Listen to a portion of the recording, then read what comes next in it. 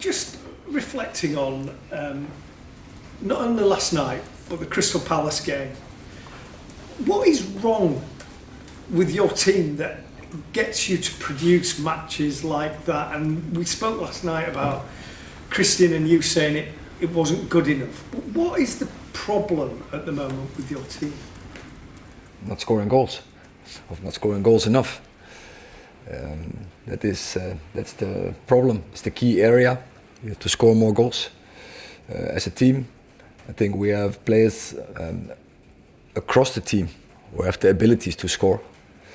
But that's clear. You see all the opportunities we are creating. We're not scoring enough. So you've got Tottenham this weekend. First of all, anybody going to be available that wasn't last night, or any knocks? No, I don't think so. I think that will be the same squad as yesterday. And what are you expecting from the match? Obviously there's peaks and troughs in every season, but it feels like a win would be an important shot in the arm at this stage. And what are you expecting from Tottenham? I think it will be a very intensive game.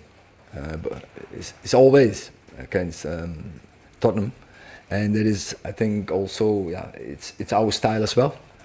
So I think it's going to be a very dynamic, attractive game.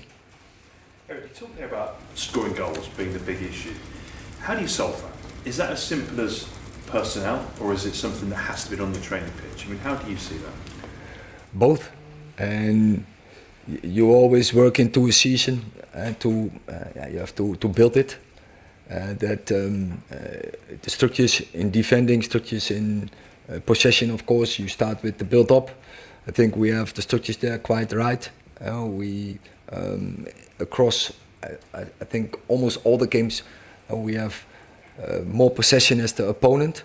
But then it's about what are you doing with your possession, and I think we bring the ball into the final third. We bring the ball even into the box a lot, but now we have to take more advantage, more benefit from it.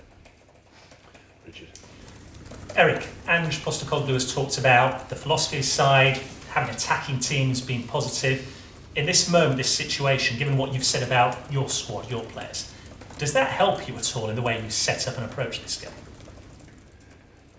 That is, of course, it's every opponent have strengths and weaknesses, and Tottenham they have their strengths definitely, and in the philosophy, very clear, very attacking, but that leaves also space, but that is what they take into account. And that can help, but you have to be very good against Tottenham. And if you want to control the game, then you need again a high performance level, and then we will create again. I'm sure. But then take your chances. Neil. Erik, you're in your third season now. How can it be that the team can come from a game and say that they didn't try as much as the opposition wanted it more? How can we be at that point? I think every team has this in a season, and that is when you play 60 games, and then sure there will be games where you are not happy, of course with the performance, but you are not happy where opponent wants more.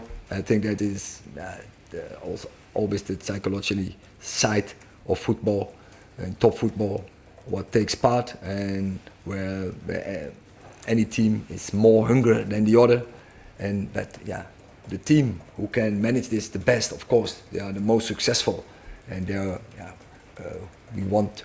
we are ambitious, so you always demand from yourself and that you are the more hungry as your opponent. So you think your team needs to be hungrier? We should be. That is what we demand from each other, and that is that we have to bring in on a consistent base, and that's what we are striving for. Successful teams has this. Josh he's had a few chances this season. His link-up play has been very good, but there's this. I think it was Ronald Koeman who said he's more for 9.5. Do you think that he can become a prolific goal scorer for Manchester United? Yes, I do, and it's sure he's young. We see his great abilities. He's a very good link-up player, as you say. He's creative. He's creating chances, but be fair also, he has his absolutely also his moments towards the goal from the opposition. Yesterday as well, I think it was a great action he had with a great finish as well. It was top save from the keeper. But yeah, in that area he can definitely improve. But yeah, we know that on forehand he has some very good attribute, and also some attribute he has to improve, and there he needs our support how to improve. Hi Erik, just following on from Neil's question, you've been here 2 full seasons now, you've had 5 transfer windows, I think the spend has been about 600 million. Given all that, are the fans of Manchester United not entitled to feel the team should be further forward than you currently are and playing with more consistency? Are they not entitled to feel that? I think you have to assess then the situation, and still now we are working and we are in progress. We have to sign players. We made the choice to sign very young players, like last year Højlund, like this year Zirkzee, like Lenny Yoro. That are players who have we believe in them now in this moment, but also for the future, and we have to build them. And and when I started, we spoke about more, and we had to make a switch there in the dressing room. And I think we turned the corner, and now we have to work with the squad, and and that takes time. And of course, I'm also it's not a good behavior for me. I'm impatient.